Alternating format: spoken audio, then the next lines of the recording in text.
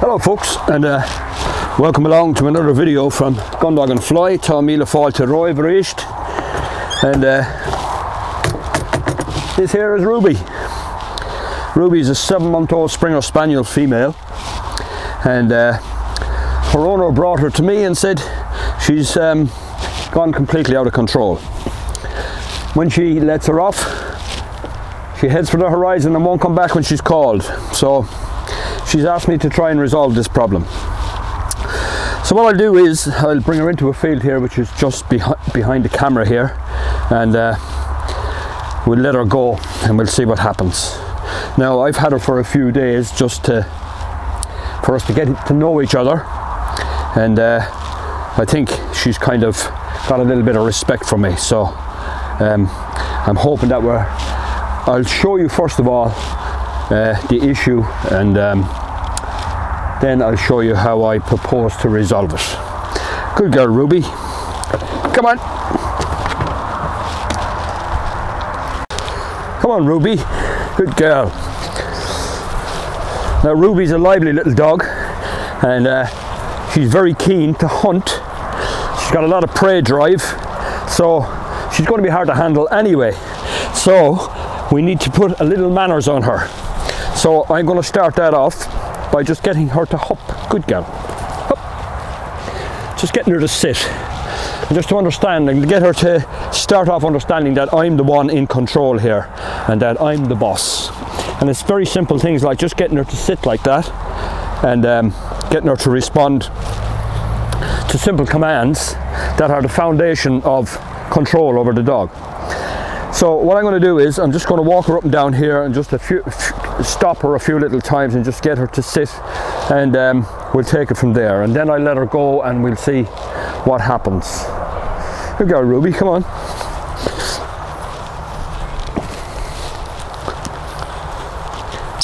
Hop, hop.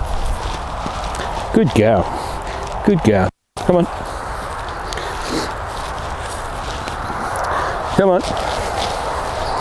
Now I'm going to use the hop and the whistle together, just so she'll associate the two together, and eventually she'll respond to either one. Good girl, good girl, good girl. Come on. Hop. Good girl, good girl. Now I'm just going to let her go, and we'll see how she behaves. Good girl. Come on.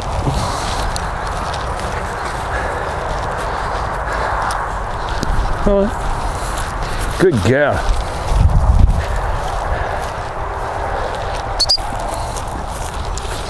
We're going fine so far.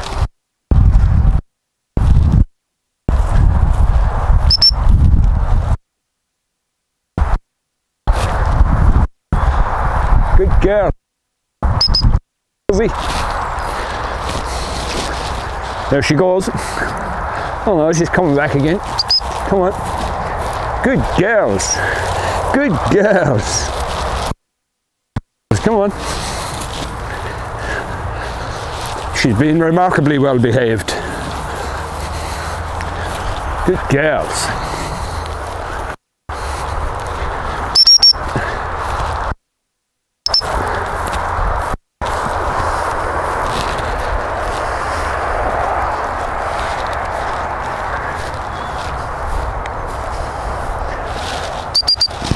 Come on.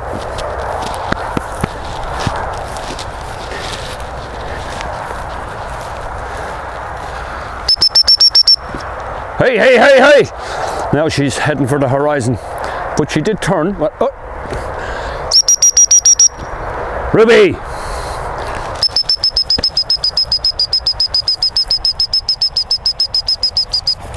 Good girl. She's been remarkably well behaved, really.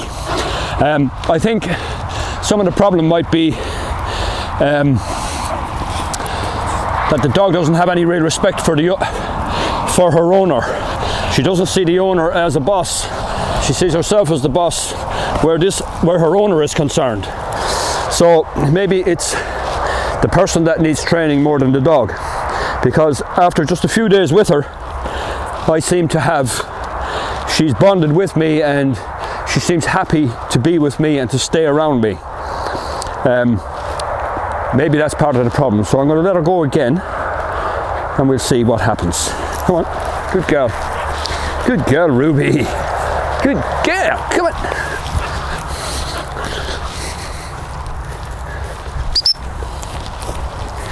Good girl.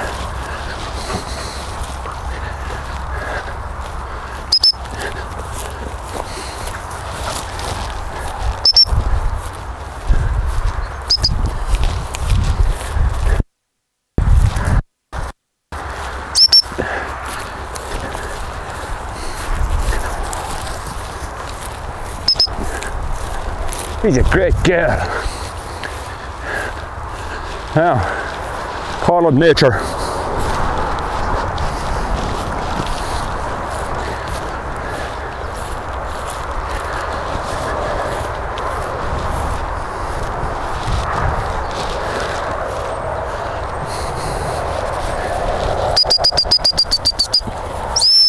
Hop, hop, hop, hey, hey, hop, hop. Good girl, good girl. Now,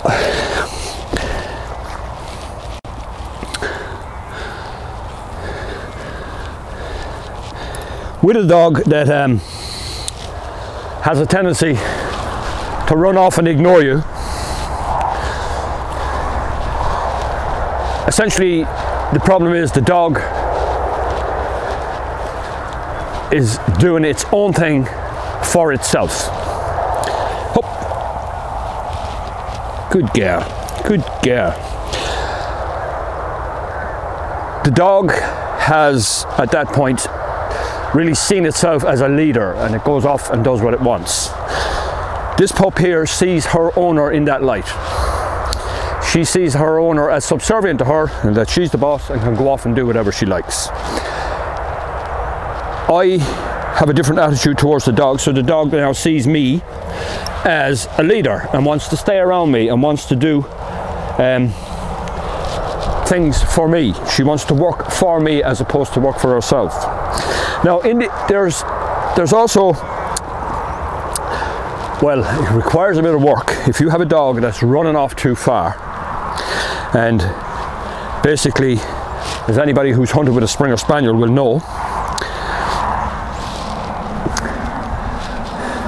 if your dog is hunting out too far, well, obviously you're not going to be able to shoot any game because they're out of range. It's as simple as that. So you need to keep your dog within shotgun range. And that is effectively around 40 yards. Your dog needs to be working inside of 40 yards or thereabouts. In order to get the dog to do that, you need to make life interesting immediately around you. The dog needs to see you and the area immediately around you as the place to be at. And how we do that is, I'm going to show you here just now. Good girl. Now she's interested in me anyway, but for demonstrational purposes. Ruby! Ruby! Come on! Come on! Good girl! I'm going to show you what I would do to make life interesting around me. She likes tennis balls. Ooh, good girl. What's that? What's that? What's that? Now she's not a great retriever as it happens. I found that out at home in the yard. She'll pick up, she'll carry, but she won't bring it to me. But that's for another day, we'll sort that out. But now you can, in order to keep her around me, all you do is you just make her see the ball. Let her see it. Now we're just going to walk around a bit.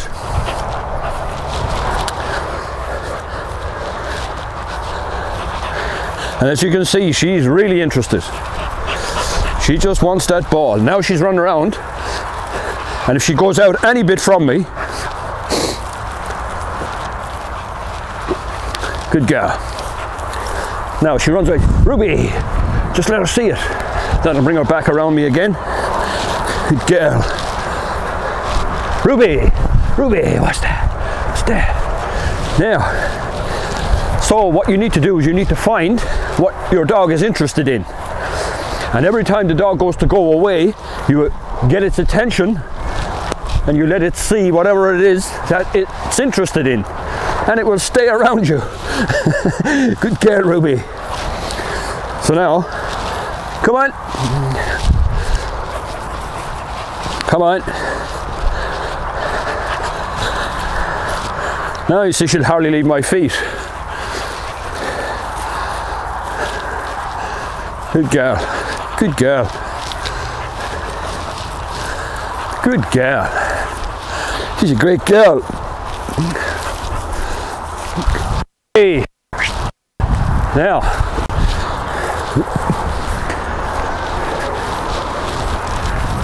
Good girl.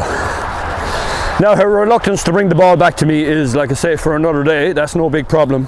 That can be easily solved. But the important thing here today is that Ruby sees me as the one in command. And I think I've firmly established that, and there won't be any real issues. What we need to really do is to train Ruby's owner. Unfortunately, dogs are relatively easy to train, but unfortunately, people are much more difficult to train. So what I'm going to have to do is I'm going to have to work with Ruby's owner and get her to establish a proper relationship with our pup. So that's it, people. I hope you enjoyed the video, and I hope that it's some way instructive. If your dog is running off on you and has no respect for you, you need to establish a proper pecking order. And as well as that, to keep your dog close, just to recap, find something they're interested in and let them keep seeing it every time they go out. And eventually what happens is it breaks the habit of them running out and going off doing their own thing, and they eventually stay within the required distance. So Ruby is easy trained, but like I said, I'll be making an attempt to train her owner at some point in the future. So sin oim enough. Go míle maithagaí asach for cholúd ar ríist agus grí an céad ó riile slán go bhóil. Come on, Ruby, good girl, good girl.